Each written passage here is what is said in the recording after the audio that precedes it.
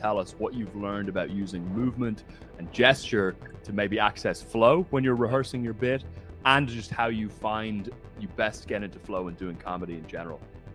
Well, I think it starts with intention, but there might be something behind intention. So if you're writing a joke, I think the jokes that you're the most proud of, because I always say that you're in the business for original self-expression. Original self-expression, and that could be as an actor, that could be as a painter, a dancer, whatever it might be, a musician, comic.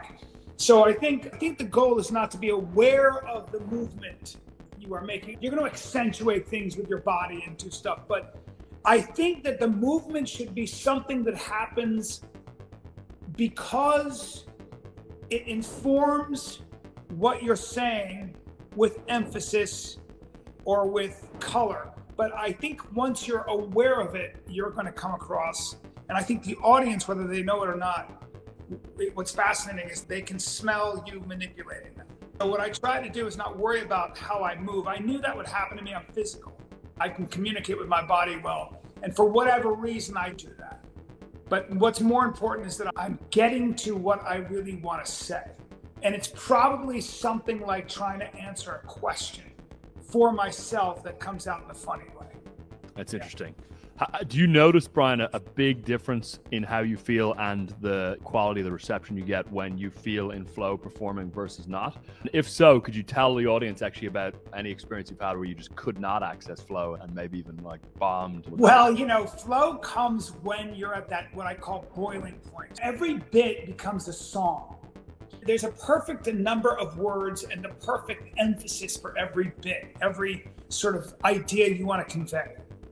And before you get to that stage, you're not in flow. But then what happens is, like right before you're about to hit a special, you're singing. Every song is, you figure it out. It's not row, row, row your boat. It's row, row, row. You get that. So now what you're doing is just going.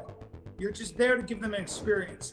And then when you're in that state of flow, what happens is something beautiful, which is, like, I'll find myself managing the audience. I can watch one side starts laughing. I was in Sacramento, and I think I've told the story, but the one side was laughing so hard. I knew they were going to get tired. The other side was, they were a little tired. I realized I was favoring this side. And then this side was right in the middle. So I had to take air out of that side and put it into this side.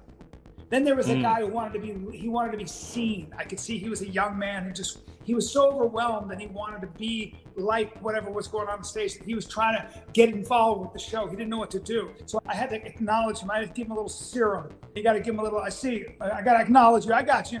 And then keep moving. So what you realize is you're playing the audience almost like an instrument itself, almost like a giant, what's it called? What is this thing? What is that terrible instrument? Accordion? Accordion.